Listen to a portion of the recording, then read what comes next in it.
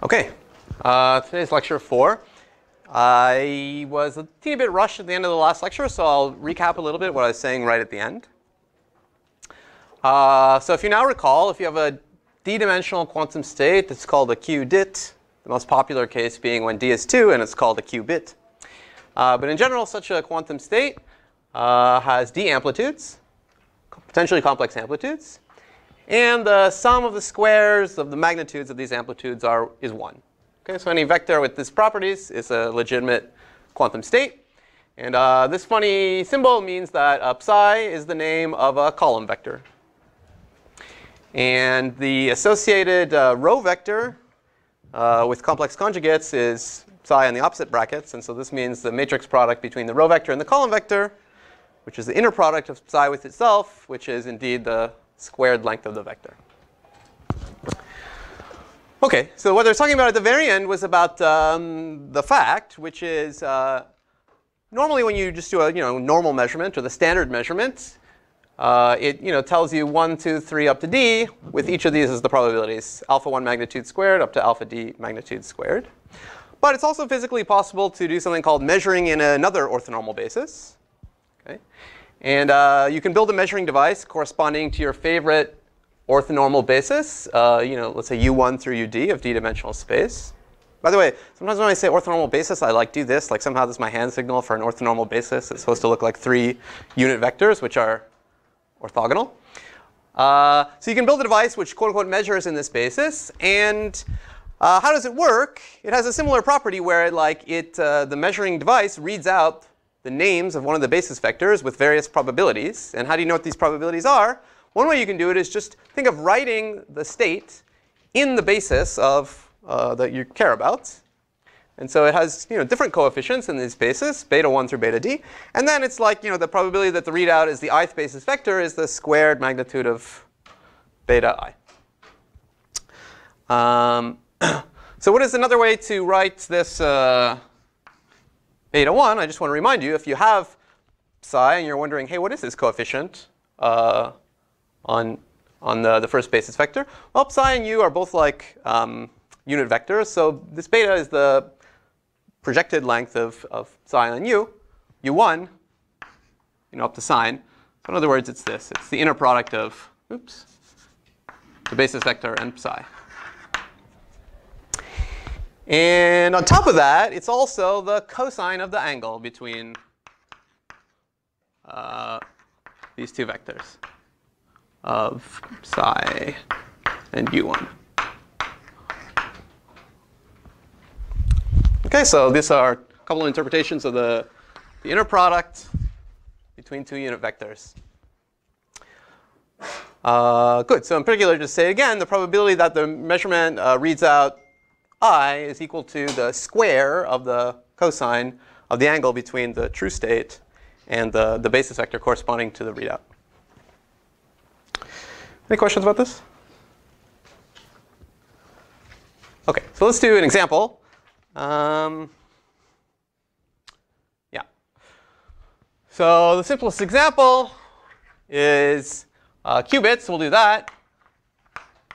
And our favorite example of an orthonormal basis, which is not the standard one, 0 and 1, is the plus or minus basis.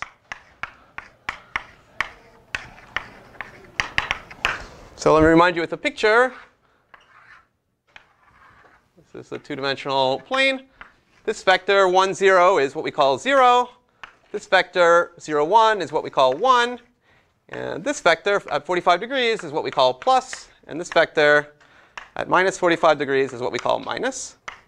OK, so plus and minus do form an orthonormal basis. They're orthogonal. So you can build a device which measures in that basis. And so I'll draw that little device like this. But I'll put like a plus or minus in the corner to remind you that it's supposed to be measuring in this alternate basis. So what happens if we fire a particle whose state is plus, which again, just to remind you, is this, 1 over root 2, 0 plus 1 over root 2, 1, into such a measuring device? Well, you need to write plus in the plus or minus 1 basis, which is the plus or minus basis, which is straightforward. It has all its amplitude on plus. OK, and so this thing, well, this is like the readout. It'll report plus with 100% probability. OK, and when the thing actually comes out, it's still in the plus state. But, for example, on the other hand, what if we put a particle in state 0 into this? Well, I mean, to think about what happens there, right, we should imagine how do you write 0 in the plus or minus basis. And by symmetry, it's clear that sort of an equal superposition of plus and minus, and the magnitude of those equal superposition coefficients is going to be 1 over root 2 again. Or we can use this formula, right, which tells us this coefficient. It's the inner product or the dot product between plus and 0, which is evidently 1 over root 2. I'll just write this here. So this is kind of an opposite version of this formula. Oops. OK, if you like, you can also just plug in the coordinates for this and expand it out to check it. OK, and so therefore, when you do this, the readout here, which will either be plus or minus, these will both occur with probability equal to the square of 1 over root 2. So both coefficients are 1 over root 2, which is a half. OK, so it'll 50-50 read out that it measured it as plus or as minus. And then it'll change to either plus or minus the state of the particle after it comes out based on what the readout was. OK. So there's a cool illustration of that, which I kind of like half did in the last lecture with this, like the 3D glasses and the laser pointer. I brought all this gadgetry in again if you want to try it, but the laser pointer is out of batteries. So if you have 2 AAAs and want to try this experiment, then put up your hand and I'll give it to you. Otherwise, just batteries. Yeah, all right, great. You want to pass this back in the direction of Dave, and then anybody that wants can hold on to it. You kind of need 2 pairs of hands to do this experiment. I managed it in my office after 20 minutes of trying to hold it like this and with my teeth and stuff.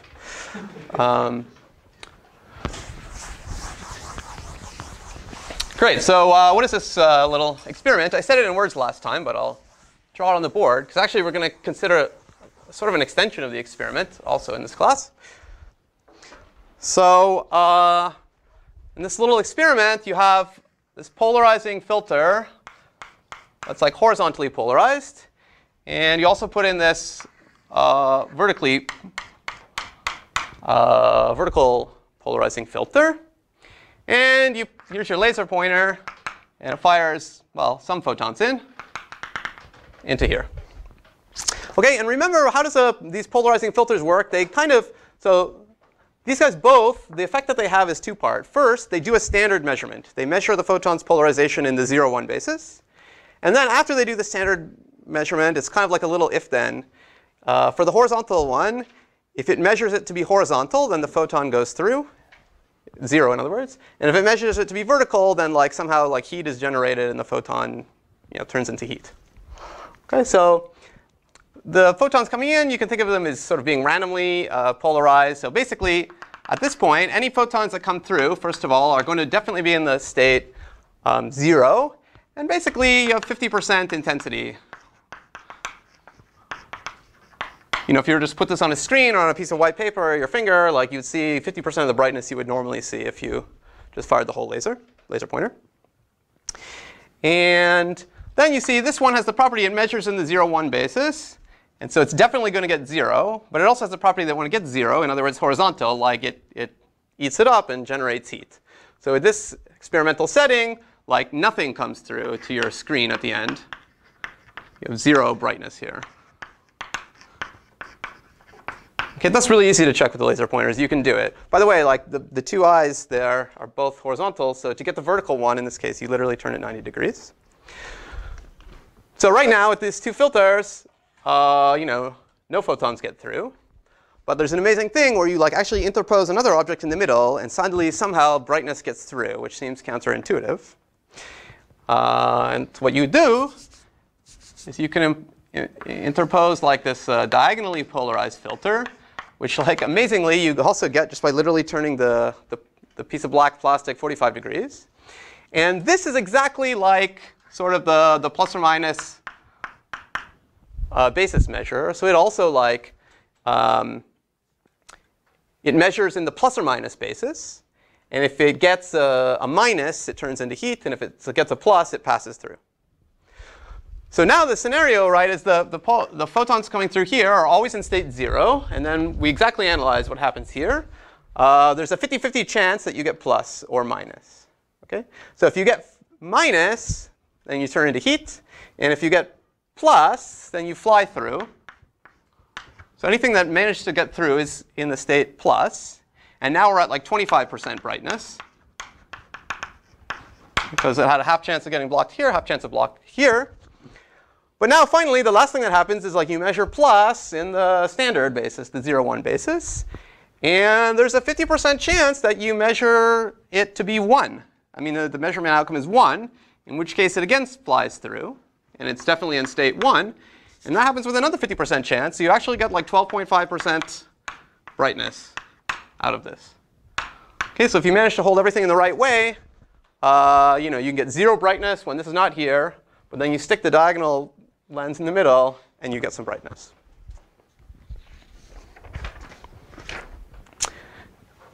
Any questions about it? Yeah?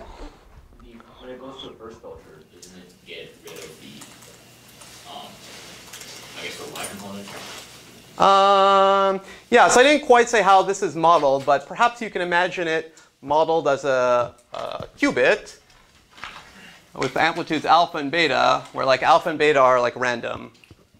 So if you could pretend that these amplitudes were real, which we like to do, although really they're complex, then like you would think of that as like a vector which is at a uniformly random point on this circle.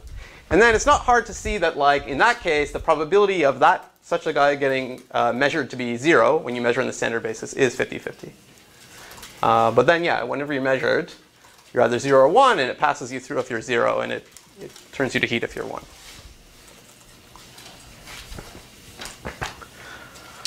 OK, so now I want to actually tell you about this funny story, the Elitzur Vaidman bomb. It's kind of an extension of this, and it illustrates some interesting points in quantum, even though it's a bit goofy. It's from a paper in the early 90s by Elitzur and Vaidman. And it is about the following scenario. So, okay, it's a goofy scenario, but it's actually going to reoccur for us when we talk about other topics like quantum money. Let's say some mysterious person hands you a box that is opaque, but I guess it has maybe 2 slits in it, one for incoming photons and one for outgoing photons.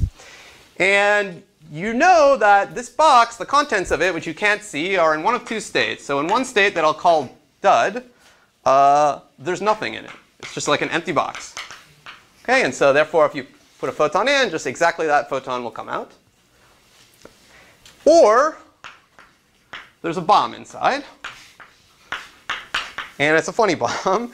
So what's going on? It's a bomb with a fuse attached to like a horizontal filter. Horizontal polarizing filter. So here's the picture in the bad case.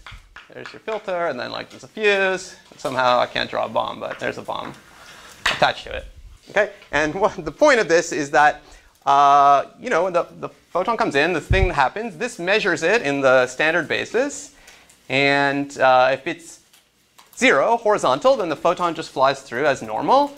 And if it's 1, I said that that the photon doesn't come through and it generates a little heat, and then we assume that the heat is enough to light the fuse, and then the bomb explodes. Okay, so basically what I'm saying here is the box in this case measures in the standard basis.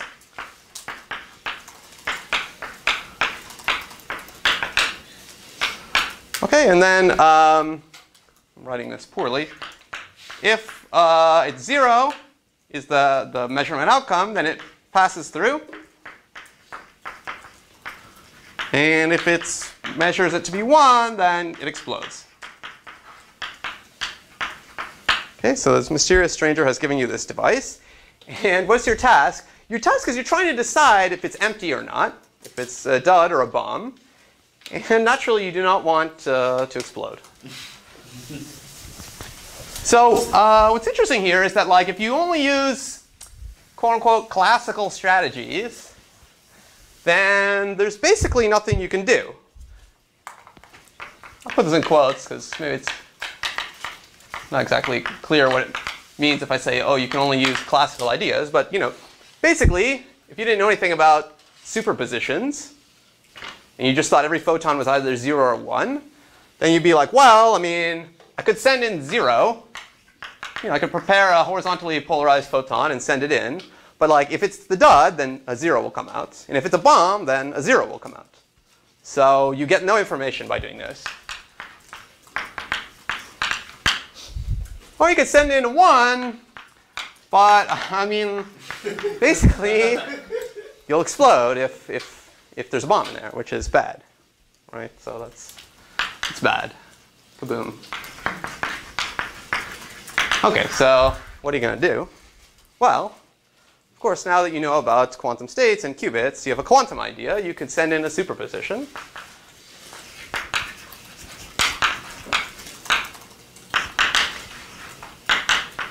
And how about just send in a photon in the state plus? OK, so let's figure out what happens.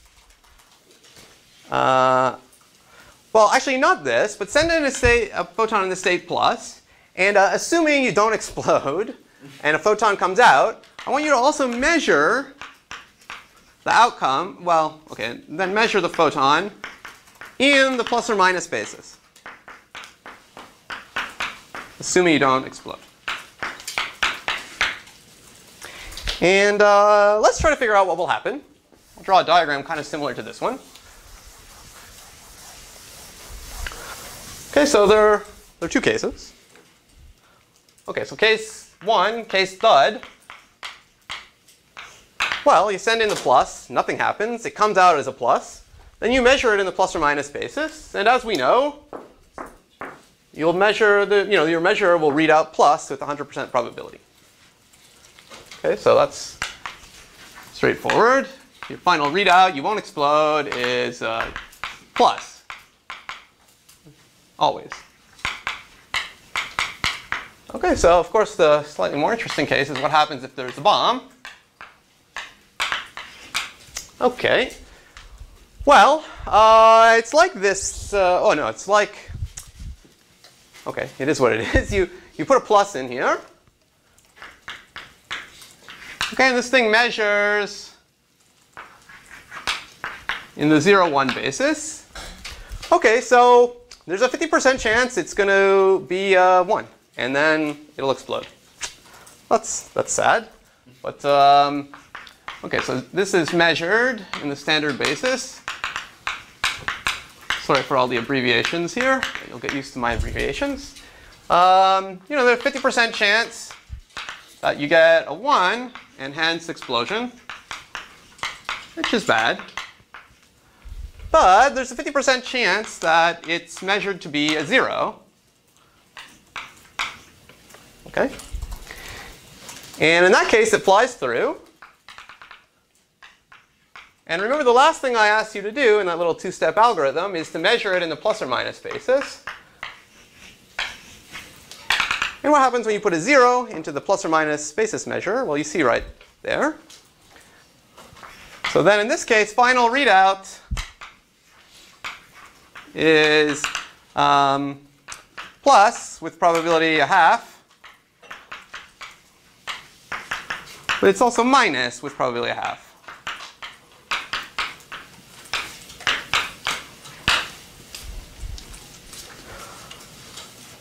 And this is kind of helpful because at the very end of the day, the photon comes out.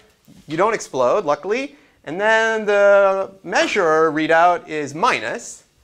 Then you know for sure it's the bomb, right? Because in the dud case, the measure always reads out plus. So what is the summary of this story? I'll say the summary in words. OK, if there's a bomb, you have a 50% chance of exploding, which granted is bad, but it's better than 100%. And furthermore, you have a 25% chance of not only not exploding, but like knowing for sure, like successfully detecting that there's a bomb in there. And the remaining 25% chance is when like this happens and this happens, and then it's inconclusive. Okay, so you have 50% chance of exploding, 25% chance of inconclusive, but 25% chance that like you successfully detected the bomb and no explosion, which is pretty cool, right? I mean, that's pretty cool. Sometimes they call this fancily interaction-free detectment, which I don't know. I guess arguably it is. But it's better than you could do if you could only send in classical bits. And in fact, to make it a little more entertaining, we'll see later in this lecture that actually you can prove this to a situation where you have like a 99.99% chance of detecting a bomb when it's there without exploding. So that's almost perfect.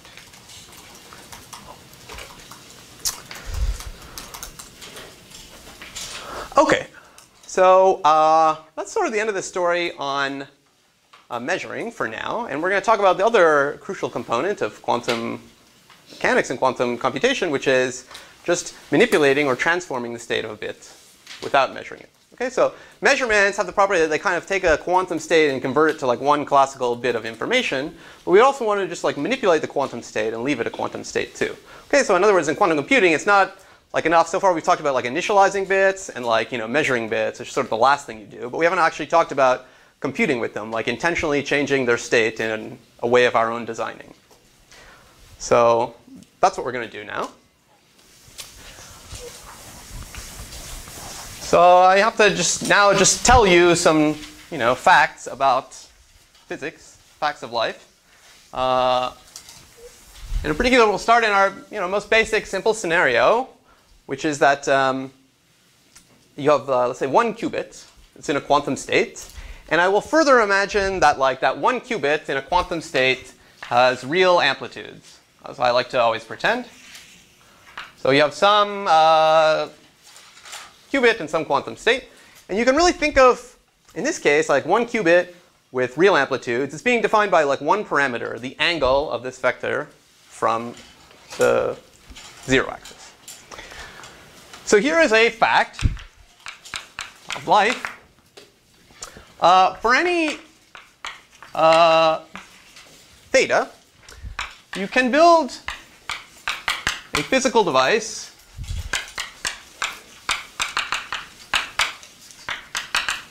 that does the following to a qubit. It like rotates its state by angle theta.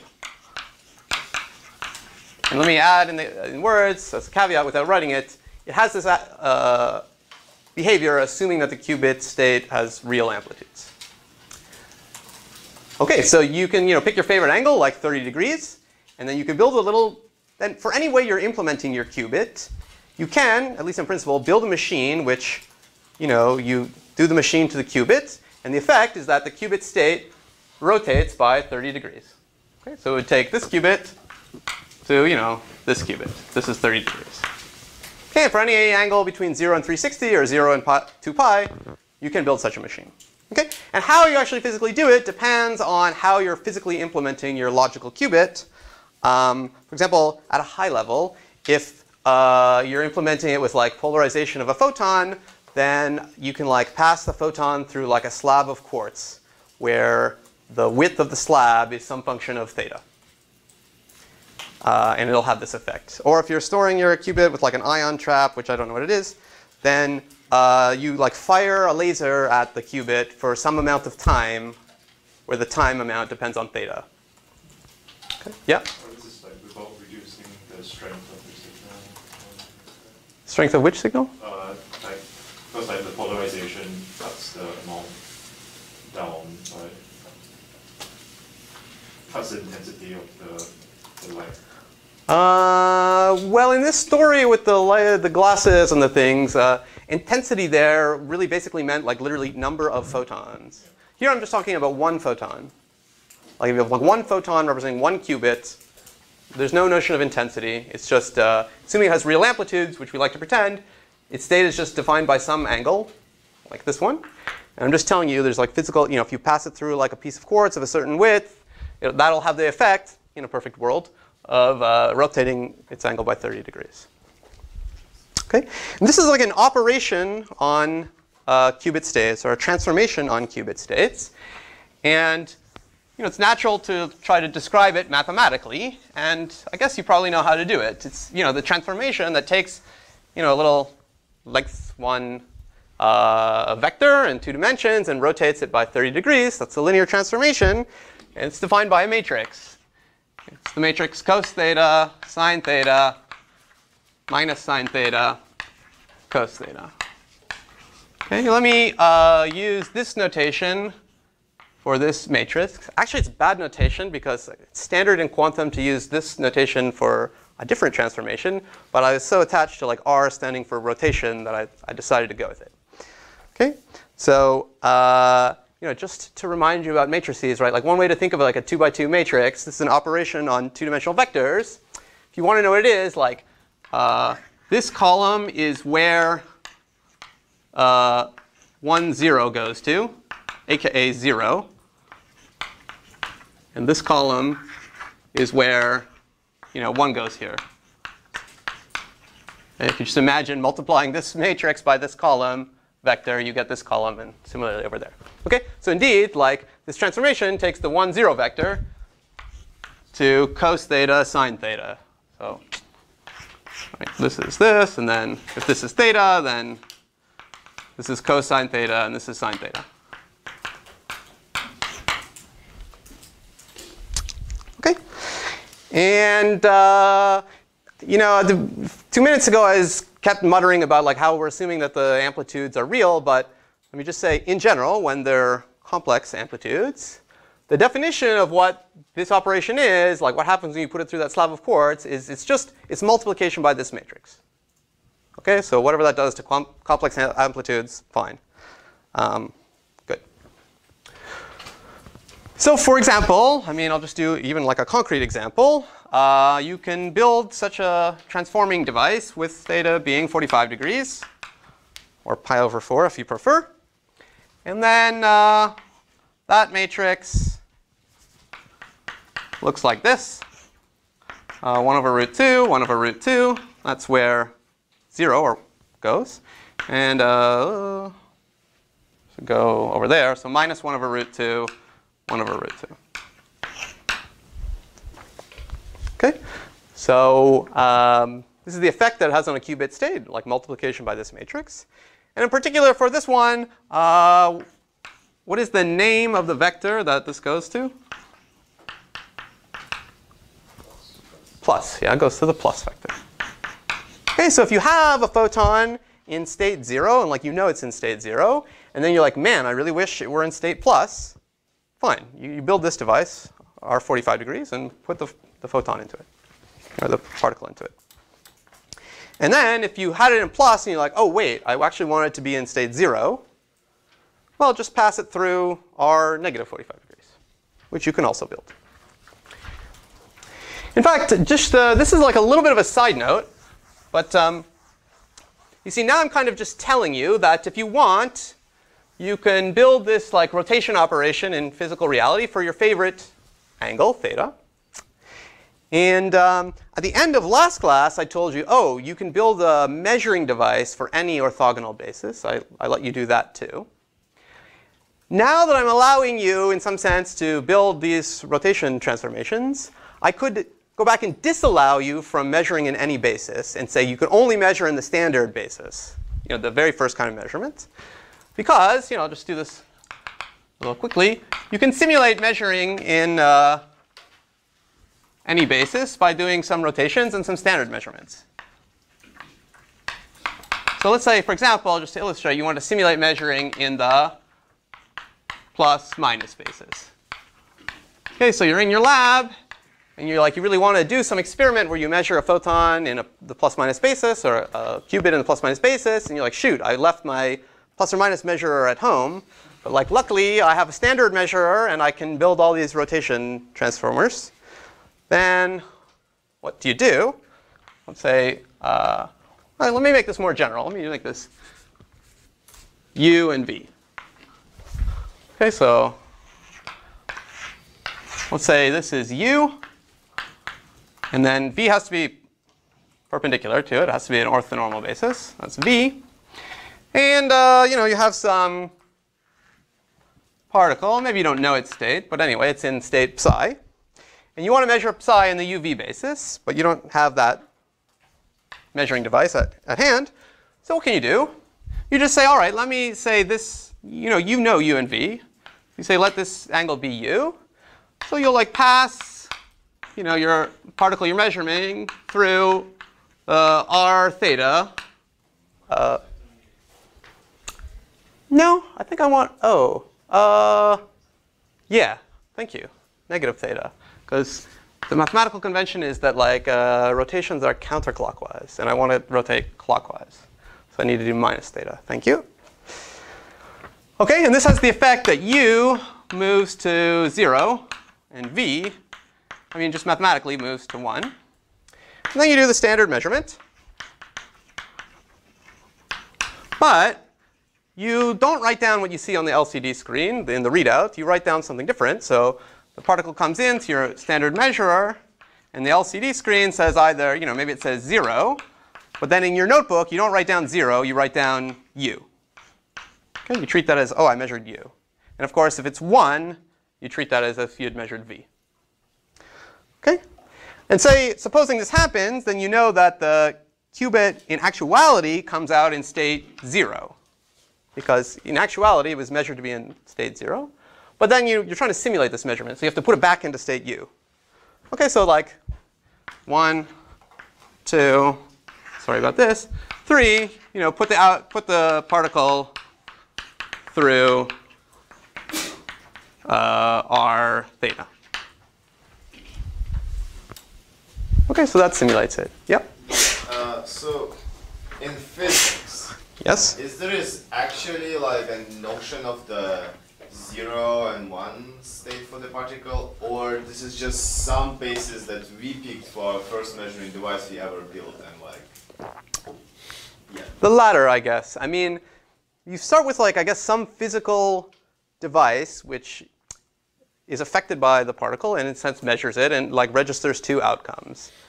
And then you just call those outcomes 0 and 1, and you start drawing your picture so that like 0 is this way and 1 is this way. OK.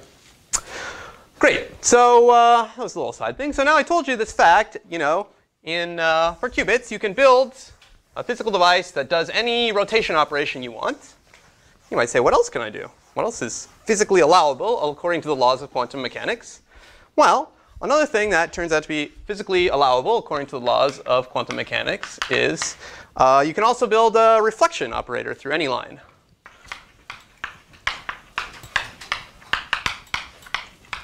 Just to save letters, I'll call it a reflector. Well, I'll call it a reflection. OK? So you can think of your favorite axis. Let's say this is a nice axis, the 45-degree axis. And you can build a physical device which, when you pass the qubit through it, it has the operation of flopping its state reflection in this axis that you have. So this would be the new state. In coordinates, that means if the state was initially had amplitudes alpha and beta, then the amplitudes of the new state of the qubit would be beta and alpha. This is specifically for this 45-degree one, of course. This 45-degree one has the property that it reverses the coordinates. OK, and again, like if the amplitudes are complex, like just this would be the definition of what it does to the complex amplitudes. But like this is the picture if they happen to be real amplitudes. OK, so in other words, this operation, like the most mathematical way to say what it is it's defined by multiplying by this 2x2 matrix. Which 2x2 matrix? Yeah, 0, 1, 1, 0, right? Because again, how do you come up with this? The first column is the coordinates of where 1, 0 goes, which is here, right? 0 goes to 1. And then the second column is where this vector, 1, goes, which is 1, 0. And that goes to 0. OK? Right. So yeah, you know what this you know what this operation is called? It's called the NOT gate. Yeah, the quantum NOT gate. So I might probably accidentally start calling these operations gates because the main thing we're going to do in this course is build like little circuits out of them, quantum circuits. And then by analogy with the usual Boolean circuits, these little operators are called gates, like AND gates, OR gates, NOT gates. This is called the NOT gate. OK, but geometrically, it's reflection of the qubit state through 45 degrees. Quantum people also, for some weird reason, call this gate X, capital X. Not too happy about that, but eventually you have to get used to the fact that they may say that to you. Let me give you another example of a reflection. Actually, an incredibly important example. I'll try to redraw here. Really got it. Okay, good at circles. That's quite bad. Let's draw the axis. That's the reflection axis, which is 22.5 degrees, or pi over 8, or halfway from the x-axis, the horizontal axis, to the 45-degree axis. This is a very popular one. Let's see where it sends vectors. So this 0, where does it go to? It gets reflected across this, so it gets up to 45 degrees. So it goes to plus. And where does 1 go to? Right, it goes 45 degrees, and then another 22.5, so then another 22.5, another 45 degrees. So it goes to minus. OK, so you can think of it this way. And actually, once you know this, you can just write down the matrix for it. Put plus in the first column, which is 1 over root 2, 1 over 2. And minus in the second column, which is 1 over root 2 minus 1 over root 2. OK, and this is the operation, the transformation, multiplying the qubit state by this matrix. This is probably the most famous operation in quantum mechanics and in quantum computing. It's denoted H, and this stands for Hadamard. So this is called the Hadamard gate, or operation. If you know a little math, if you take away the 1 over root 2, so it's plus 1, plus 1, plus 1, minus 1. That's called the Hadamard matrix. Yeah, it's super important. This is also the matrix which does the Fourier transform of like a two-dimensional vector. So this is also the discrete Fourier transform matrix for 2 dimensions, or like 1 qubit. So it's another reason why it's so important.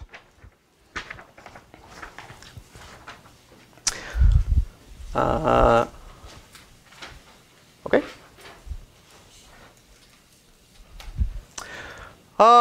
All right, so I said you can do any rotation you want, and I said you can also do any reflection you want. What else are you allowed to do, according to the laws of quantum mechanics? Again, if there were no such thing as quantum amplitudes, which is something we like to pretend, then actually that would be it. But there are quantum amplitudes. So in fact, you can do even more things. I'll give you an example of something you can do. This is called the phase shift operation. And I'll just say the matrix which defines it. It's 1, 0, 0, I. And I guess it's most commonly denoted S.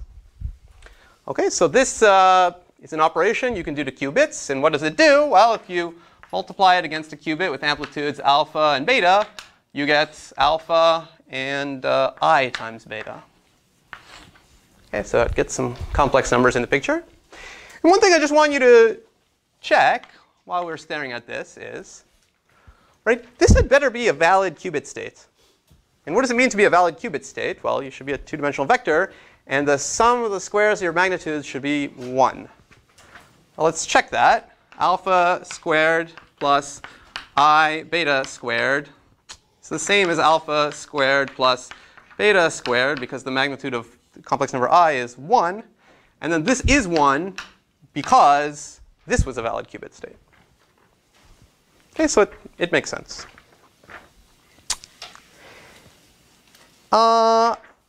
Good. Remember the Simon's phrase, encapsulating quantum computing, rotate, compute, rotate? We saw that like the first operation was like rotations. And then I said, oh, you can also have reflections. But I want to tell you actually a reflection is a kind of rotation, arguably, right? I mean, it's not at first, but like if you allow yourself the third dimension, then a reflection through this 45-degree angle is a rotation, right? You just take this and rotate it in 3 dimensions like that. And I think perhaps it even is like a rotation in 2 complex dimensions, because like technically there are 2 more axes here, right, for like the complex dimensions. So I like to even think of reflections as rotations, just maybe in a slightly higher dimension. So to me, slangily a little bit, reflections are also rotations. And I think even this is like a rotation too, like a complex rotation or something. I mean, it's preserves the length of the qubit state. And if you do it 4 times in a row, you get back to the original state. So it's some kind of 90-degree rotation, I think, in complex dimensions. Okay. Yeah, so all I want to say is that if you're a little bit liberal with your definition of what a rotation is, then in fact, there's a sense in which all of these things are just rotations of a vector. Mm-hmm. I have a question. So in the case of reflection, it's kind of different from rotation, because rotation is continuous symmetry, while reflection is discrete. Well, reflection can also be continuous. I think I know what you're saying. You're saying that like reflections are discrete and rotations are continuous. Maybe I'm not sure what you mean, because like, I mean, a 30-degree rotation is like a discontinuous thing. It starts looking like this, and then it looks like this. Now you might say, well, there exists like a family of rotations that kind of slowly moves you from like doing nothing to doing 30 degrees. This is a very good point. Whereas for a reflection, you're like, it doesn't feel like there's like a family of reflections or something which slowly take you from here to here. But actually, if you kind of picture a reflection as a rotation, like here through the 3rd dimension, then there is something that you can do that like literally 3-dimensionally rotates this until it's like this. So it's like a projection. So we're going into the complex dimension. You're kind of going into the complex dimensions, exactly. So in fact, can be continuously, I'm going to mention this at the end of class, you can kind of continuously do some things that eventually have the effect of a rotation, of reflection, by using complex numbers. And in fact, I told you like, for some of these things, like, well, let me just leave it there as like a little story. We'll come back to it at the end. But like, yeah, we're going to actually eventually imagine like what happens if you do this 3D rotation to affect your NOT gate, but stop halfway through. I'll leave that to the end of the lecture. Do you have a question? Yeah, so when we define a rotation as like multiplication by this matrix, right? Yeah. What if, the question is, can we simulate all of this when theta could be complex or not? Yeah, let me just, I'll say things more formally in a minute, but like just take my word for it. Like for each of these matrices, 2x2 matrices I've written, there exists a physical, you can build a physical device, which when you put your qubit into it, has the effect of multiplying the qubit state by this matrix, even if that qubit state has complex amplitudes. No, my question is different. So basically, like, here you're arguing that even though like reflection seems to be different, it's still kind of rotation in like a high-dimensional space. My question is that can you write that matrix as the rotation matrix, but instead of using the real theta that we use there, you use a complex theta? I leave that as an exercise for any math PhD students that may be in the room. Yeah, not joking. Yeah, it's even a little unclear how you define like angles when you have complex vectors, but I mean, you can plug a complex number into cosine sine for sure. So that's, I indeed leave it as an exercise for you. I think you need quaternions. Oh, wow. There's a very nice 3B1B video about this on YouTube. Link to it in the description. Okay. So I do want to exactly get to the formal math of like, all of the, transforms that quantum mechanics allows you to do. But like, let's go back to the bomb for a second, the Elitzur Vaidman bomb for fun. So you remember that bomb, right? I mean, basically looks like this. There's either nothing inside, or there's this like horizontal measuring device. It measures in the 0, 1 basis and explodes if it gets 1, and it passes it through if it gets 0. And we said, oh, don't just pass in 0, because like whether or not there's a bomb or not, you'll just get 0 out. And then we said, well, we'll pass in plus And that helped us, but it was like an immediate 50% chance of exploding, which is not great. So now that we know a little bit more of what we're allowed to do, let's do something a little bit more gentle. Let's pass in a qubit whose angle from the horizontal axis is epsilon, where epsilon is some small number that we'll choose later. Okay? So I'm actually going to start describing a little algorithm for how you can deal with the Elitzur Vaidman bomb. I should draw the bomb in the corner here. Okay. So here's the algorithm. Start, initialize the qubit to state 0. And then apply this rotation operation to it. Build this R epsilon and apply it. Okay? So now, at this point, let me try to reuse this diagram. The state of the qubit now is here, where this is epsilon. Okay? And then send it into the box. Okay? And let's find out what happens. At this point, we'll do two cases. Case dud, when the box is empty, well, it just flies back out. So the qubit exits in a state where the angle is epsilon. So let me just say at angle epsilon. Okay, in this whole story, the qubits, the photon we have, is always going to have real amplitudes, and we'll define it by its angle from the horizontal axis. Okay, so what if there's a bomb?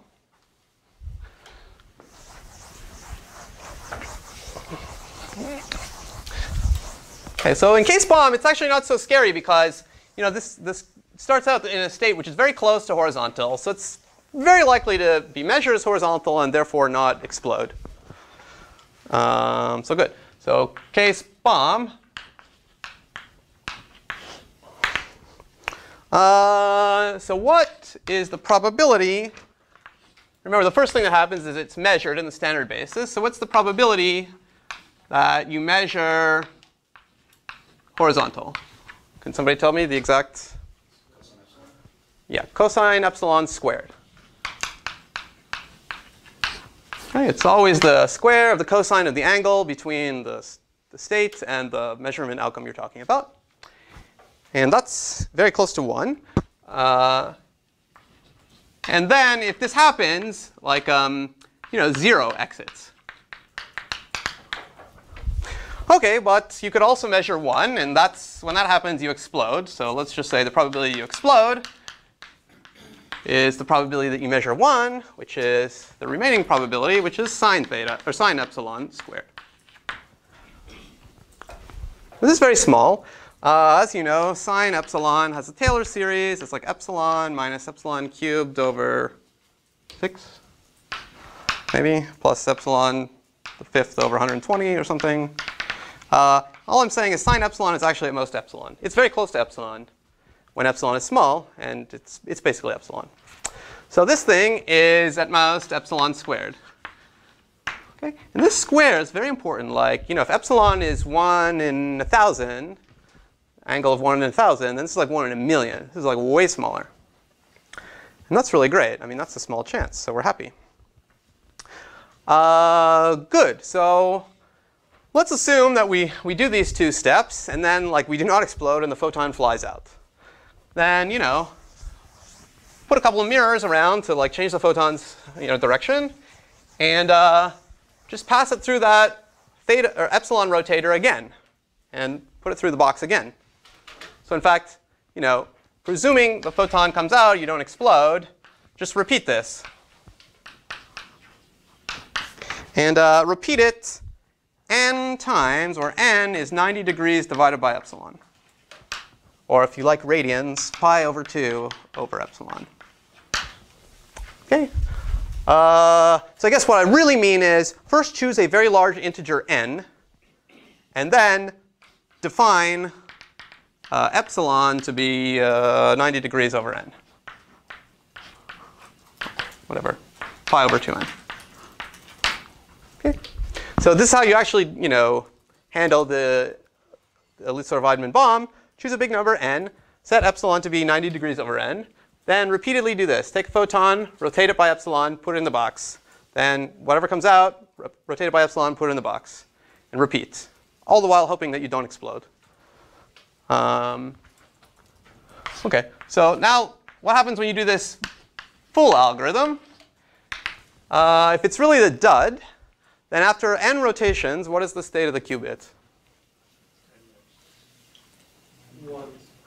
Right. The state of the qubit is angle 90 degrees, aka 1. OK. And then case bomb. What is the final state of the qubit, assuming you never exploded?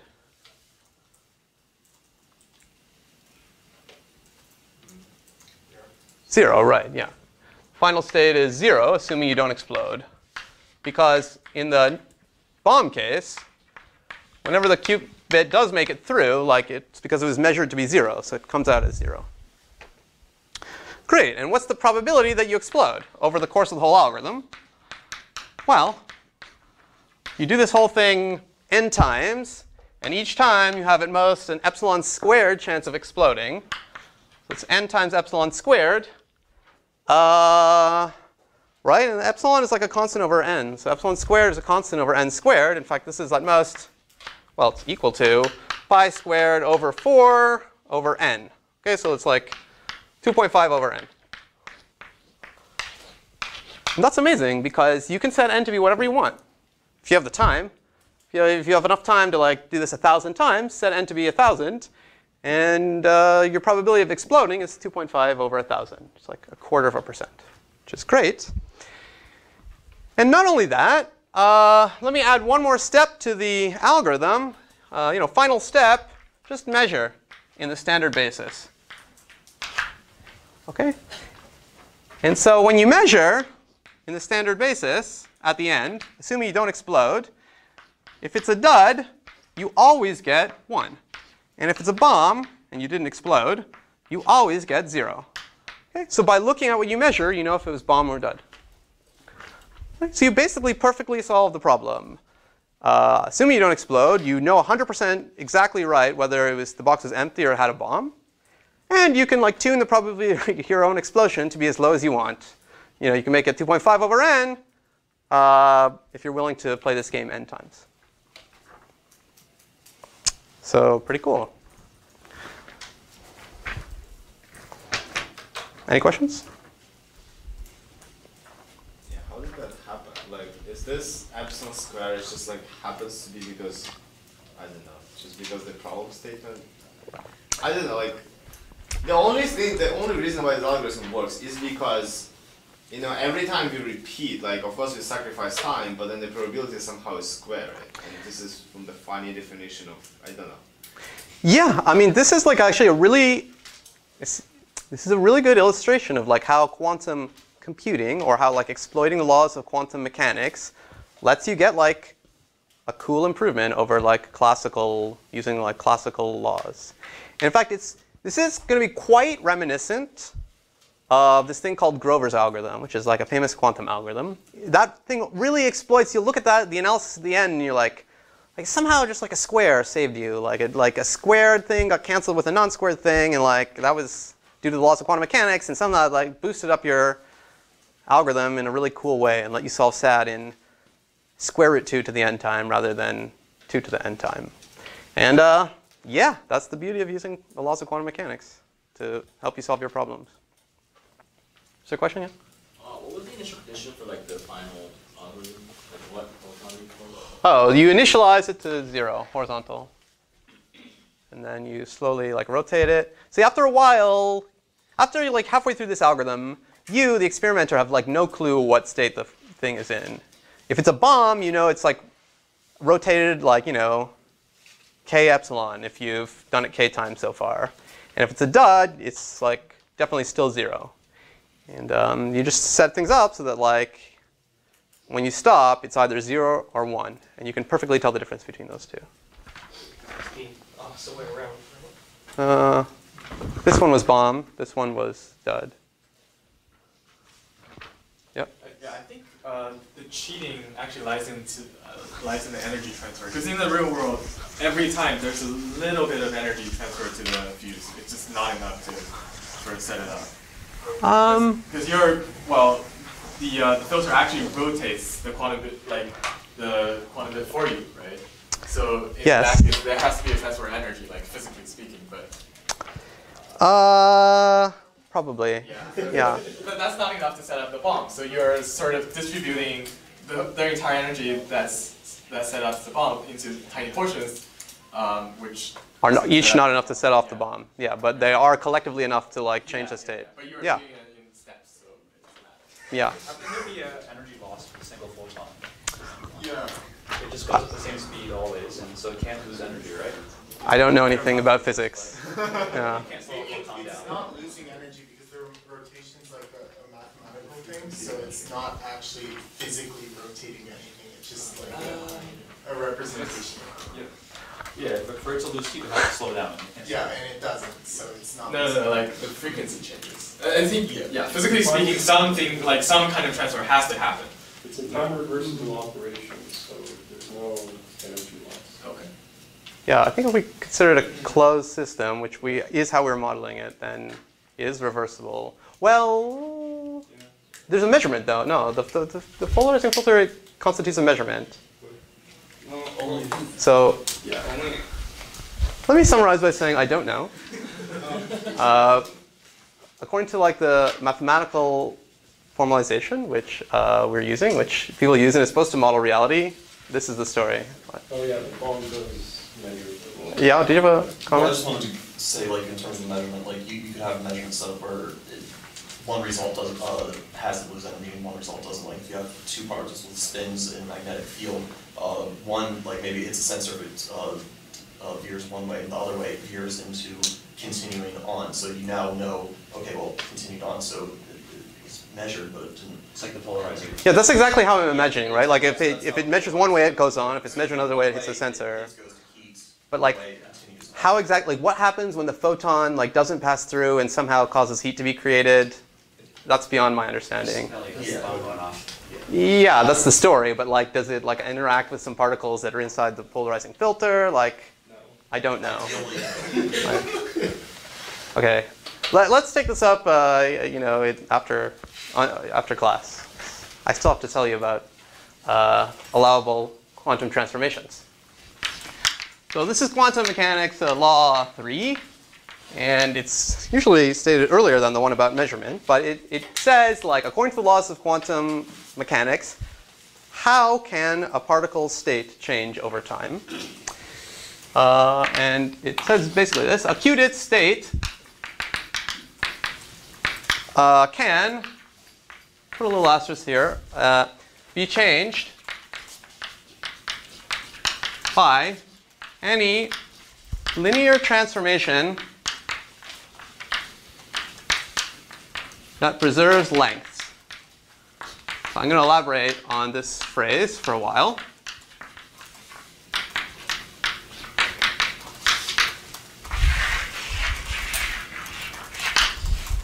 Okay. Right. So I'll elaborate on this, but let me say what I mean here and a little bit on this asterisk. According to the laws of quantum mechanics, any linear transformation that preserves the length of vectors is allowable in the physical world, and therefore you can, in principle, build a physical device which effects this change. Okay? In practice, if it's a very complicated, it's like a high-dimensional state, and like maybe it's a quote-unquote complicated linear transformation that preserves lengths, it may be physically hard to build this device. And in many ways, the whole field of quantum computation is about measuring and trying to understand the complexity of how hard it is to build things which effect your favorite linear transformation that preserves states. But any such one is in principle allowed by the laws of quantum mechanics. I can additionally say that the fact that these transformations that are allowed have to preserve the length of the vector is sort of obvious. It's like almost like by definition, right? Like the state of a qubit, by definition, is a vector of length 1. So if you're like a transformation that acts on a qubit, you must preserve the length. I mean, you must output something that has length 1. So the quote-unquote restrictive aspect of this law is that it has to be a linear transformation in the sense of linear algebra, right? It has to be basically a matrix multiply. Okay? So the set of all allowable quantum transformations, the ways in which qubit states can change or be evolved, putting aside measurement, which is a separate thing, is by linear transformations that preserve length. Okay? Now, you will say, well, which are the linear transformations that preserve length? This is a question of pure linear algebra. Which matrix multiplies have the property that they don't change the length of the vector. And intuitively, right, these are like kind of like the rigid motions, right? Like all vectors of this length have to move to like a vector of the same length. So like rotations certainly have this property, right? And reflections certainly have this property. And basically, that's all. I mean, it's a little bit funny when, again, like these are complex vectors. You're not used to like what does a rotation mean and so forth. Again, had we only been talking about real vectors, then it would literally be the rotations and the reflections. And those linear transformations are collectively called orthogonal transformations in linear algebra. And the analogous thing when you have complex vectors are called unitary transformations. Okay, so this is a word you'll hear a billion times when studying quantum mechanics, unitary transformations. This is simply the complex analog of orthogonal transformations, which means transformations which don't change the length of the vector, which in the real case means rotations and reflections. And as I tried to say before, a reflection is itself kind of like a rotation if you allow yourself some extra dimensions to wiggle through. So more slangily, it's like rotations. Okay. But now it's time to enter into a little linear algebra refresher.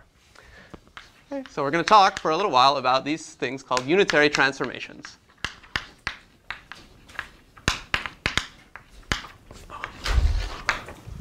Okay, so these are precisely those linear transformations U. You can think about U as a matrix if you want, such that, well, for all vectors psi, it holds that the length of U psi is equal to the length of psi.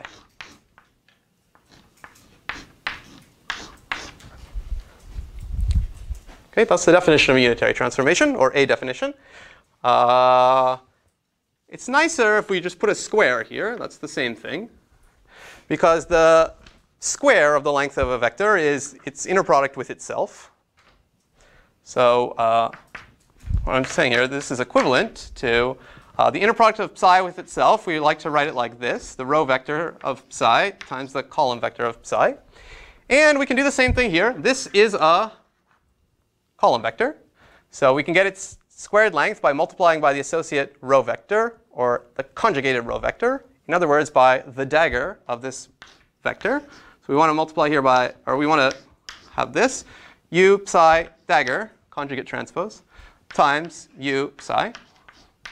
Okay. The transpose of the product of two matrices is the product of the transposes, and the conjugation goes through. So this thing is the bra version of psi times the dagger of U, the conjugate transpose of U, times psi. Okay. Okay, so U is unitary if this equation holds for all column vectors psi. This is like an inner product. This is like a row vector times a matrix times a column vector. And one thing you could note is this equation would certainly hold true if, I only draw this implication one way, this would certainly hold true if U dagger times U happened to be the identity matrix. Okay, if that were true, then this would be the identity matrix. Multiplying by the identity matrix is just nothing, so you just get bra psi times ket psi.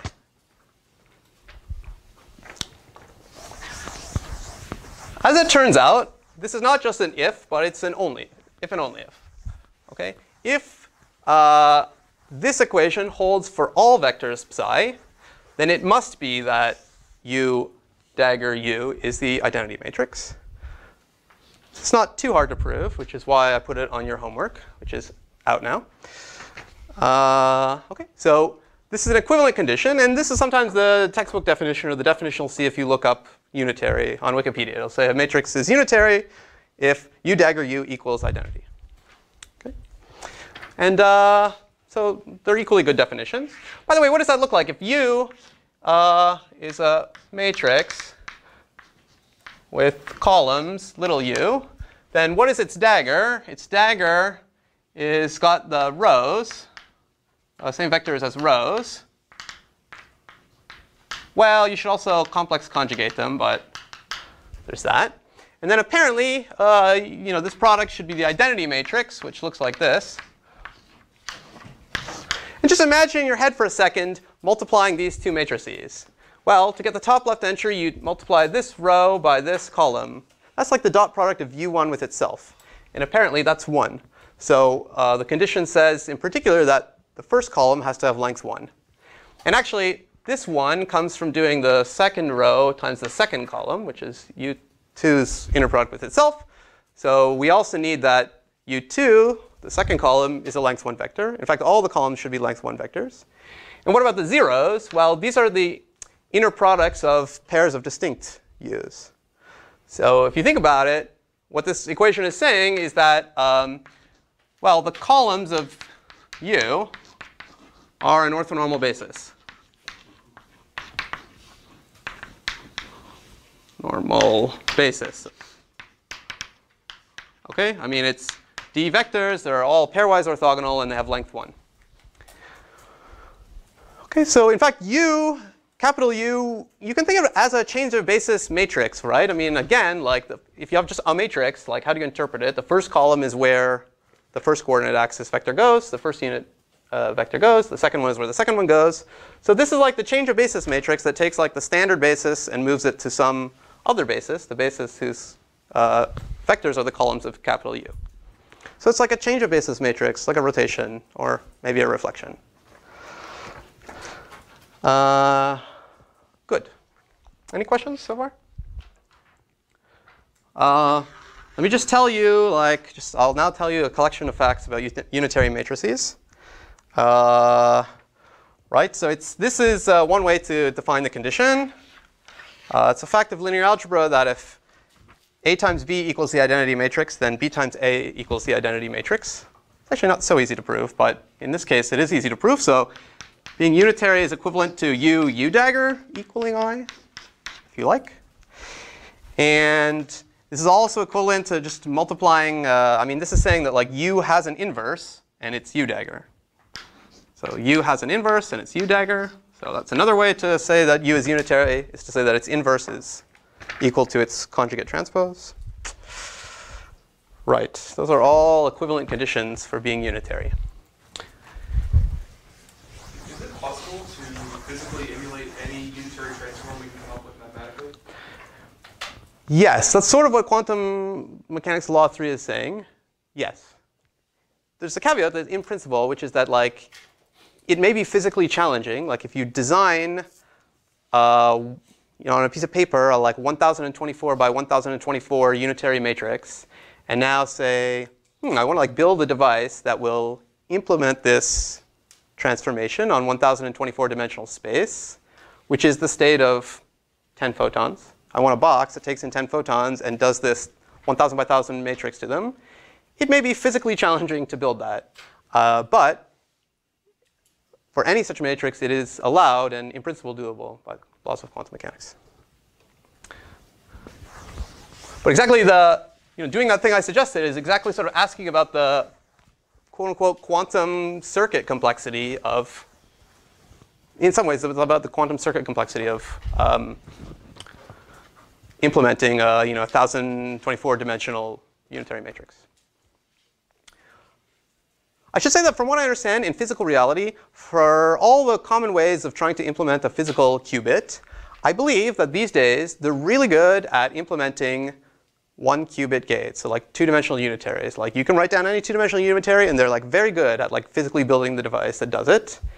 And that's kind of the limit. I mean, I think they're pretty OK at maybe like making like a 4x4 unitary to your specifications, but this is like the barrier of where it is right now, from what I understand. Good. Here's another fact about unitary transformations. Unitaries I'll just write it briefly like this. Unitaries also preserve angles. So I told you that they preserve the length of a vector. They better do that. They also preserve the angles between any two vectors if you simultaneously do the unitary to both. In fact, I mean, if you put that together by the formula for inner product, which is length of the first guy, length of the second guy, cosine of the angle, this is the same as saying that they preserve inner products. Okay, so this is actually kind of an upgrade to the fact that they preserve length. They also preserve inner products. So what do I mean by that? Well, I'll just write the proof, which will explain it. If you have any two vectors, phi and psi, and you do u to both of them, so you do u to phi, and you say, hey, what's the inner product of that with u done to psi? Well, that's the inner product. Okay, and again, like, how do I dagger this product of u and phi? I get the rho version of phi, u dagger, u, psi, and then this is the identity matrix, since u is unitary. So it goes away, and you just have phi inner product with psi. Okay, so this is what it means. Whatever the inner product between phi and psi was before, it's the same after you do the unitary. In particular, the angle between phi and psi does not change. Okay? Actually, this is sometimes taken as a definition area of unitary as being unitary as well, that it preserves angles. But it turns out you can prove that for linear transformations, preserving lengths implies preserving inner products. Okay. Better leave that. Let me erase this. Oh, well, I erased the exact one thing I wanted to save, which is that u inverse equals u dagger.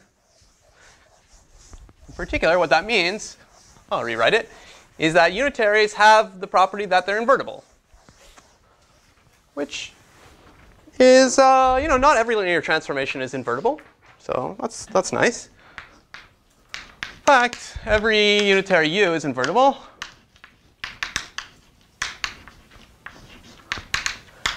And in the context of quantum mechanics, people like to also call this reversible.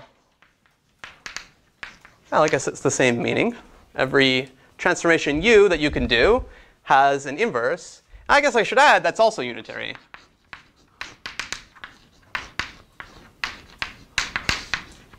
This follows from the two lines here that I just erased, so I'll rewrite them.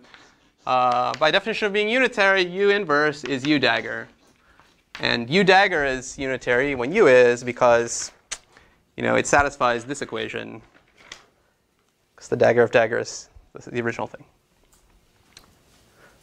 Okay, so that's kind of nice, actually. It means that like any quantum operation that you can do, you can also in principle do its inverse. So let me just remind you of some unitaries we already saw. I mean, it's basically just writing down some rotation gates and things and reflection gates for qubits that we already saw and looking at them and saying, yep, it was unitary, but just to remind you. So here's some examples. On qubits, allowable transformations on qubits, which are in C2. We had this rotation matrix, cosine theta, sine theta, minus sine theta, cosine theta. That's something allowable. I guess the easiest way to see that this is unitary is just to recognize that, well, it's a rotation matrix. Well, that works well if it's real amplitudes. I was going to say, and therefore preserves lengths. I guess you can also just check that the columns are orthogonal, right? The inner product of the columns is negative cos times sine plus cos times sine, which is 0. And cos squared plus sine squared is 1. So they're orthonormal. We have this most famous one, the Hadamard matrix, which I'll bring out the factor of 1 over root 2 and write like this. Okay, that was reflection through 22.5 degrees. That's unitary. We had the NOT gate, which looked like this, 0, 1, 1, 0. And we had this phase gate, which is like 1, 0, 0, I. I guess as I write these, just remind yourself, let's say, that they all satisfy this equation, or that their columns are orthonormal vectors. There's another gate called Z, or another operation called Z, which looks like this, 1, 0, 0, minus 1. It's kind of similar to S in a way.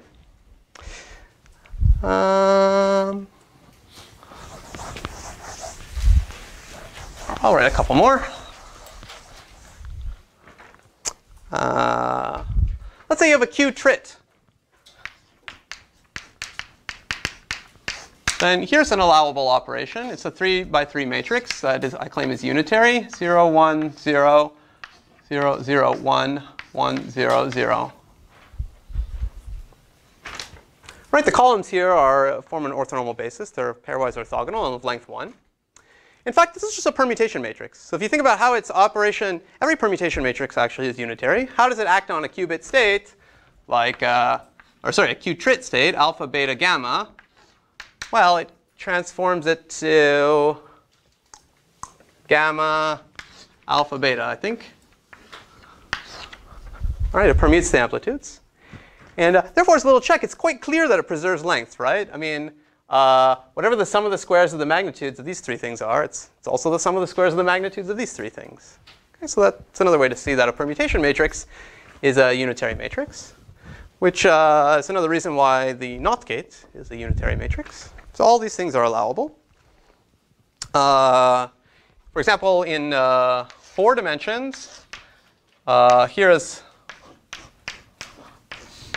a unitary matrix. It's also just a permutation matrix. And it's physically buildable. And this gate is actually used in quantum. It's called the swap gate. And what's the reason? Well, the most common way, as I said before, to have a 4-dimensional system is to have 2 qubits. And you don't name the basic states 1, 2, 3, 4. You name them 0, 0, 0, 1, 1, 0, and 1, 1. And they're sort of implemented by, let's say, the polarization of 2 different photons. And if you think about what this does, it kind of swaps the 2 photons. So in fact, the physical operation that implements this is just taking the photons and like moving them like this. So you're just thinking of them in the opposite way. OK, I'll draw one more 4-dimensional one, and then I'll tell you the last story for this class. One more 4-dimensional one, which is very famous, is 1/2 times this, 1, 1, 1, 1, 1, minus 1, 1, minus 1, 1, 1, 1, minus 1, minus 1, minus 1, minus 1, 1. You can check that this has orthonormal columns. This one is called, for reasons we'll eventually see, H tensor power 2. It's that tensor power of the Hadamard gates. This is what you get if you do this operation to each of your 2 photons separately. And it's also like the Boolean Fourier transform for functions of 4 bits. So that's like a really great operation to do with a quantum computer. OK, the last thing I'll say, which is kind of a fun fact, every unitary U has a square root. It's related to something that Matt was saying. Call this not just a fact, but a fun fact. What is the square root? It's a transformation, W, such that doing W twice gives U. W squared equals U. Great. So for example, the square root of the rotate by theta operation is the rotate by theta over 2 operation. Okay? If you're doing this by passing your photon through a slab of quartz that's this thick, then you do this one by passing it through a slab of quartz that's half as thick. Or if you're getting it by firing a laser at your qubit, then you fire the laser for like half the time. So then if you do that twice, it's like you fired it for the full time. Right, so one thing that's cute is that therefore the NOT gate has a square root. And classically, this sounds a little crazy, right? This is like some operation you can do to a bit that like halfway knots it. So that if you do that thing twice, it has the effect of switching 0 and 1. Sounds crazy, right? But remember this picture, the NOT gate for qubits, it's like reflection through this 45-degree angle. That switches 0 and 1. And as I said, don't think of it as a reflection. Think of it as like a rotation in the 3rd dimension. And then you can do it continuously. And if you stop it halfway, that's the square root of naught. Okay? And you have to like work out what that is, and like you're really using like the complex dimensions to affect this. But I'll just I was going to say I did the calculation, but I'm not going to lie to you. I just looked it up. Square root of naught is this matrix. A half, 1 plus I, 1 minus I, 1 minus I, 1 plus I. Okay? So this matrix is unitary. You can check that its columns, I mean, you have to put the half inside, are length 1 complex vectors, and they're orthogonal, so it's unitary. And if you square this matrix, I mean, just square it up, you get 1/4. And then like this row times this column turns out to be 0. This row times this column turns out to be 4, and 4, and 0. And well, you get 0, 1, 1, 0. So this is a thing that you can do to a qubit, which has the effect that if you do it twice, you get a NOT gate. And this is also kind of a justification or explanation in some sense of like why complex numbers. Like this square root naught matrix does not exist if you restrict yourself to real numbers. Like it's clear, there's no square root of just like the real transformation, which is a reflection. But with complex numbers, it does exist. And it's a reflection of the fact that in real life, as was mentioned, the way the qubit state changes into a NOT gate is not by like instantaneously switching, but by like a time-dependent continuous process that takes, after 0 seconds, it is what it is, and then after 1 second, it's gotten into the naught of what it was. And halfway through, it has to be a square root of naught. And that only exists with complex numbers. OK, so now that we know about measurement and unitaries, we can compute as much as we want on 1 qubit. And so next time we'll talk about more than 1 qubit.